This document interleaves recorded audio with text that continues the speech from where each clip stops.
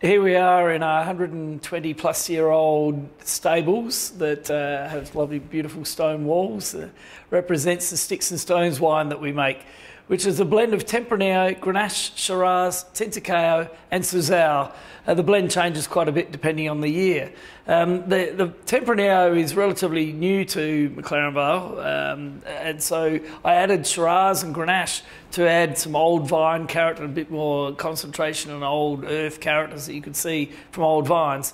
And the Souzao is a beautiful variety from Portugal, which is very aromatic, has a nice earth character and a nice little violet-like note and lovely mineral, fine grain, little mineral acidity. The Tinta Cao is also from Portugal and is again relatively dark and elegant and a nice mineral character as well.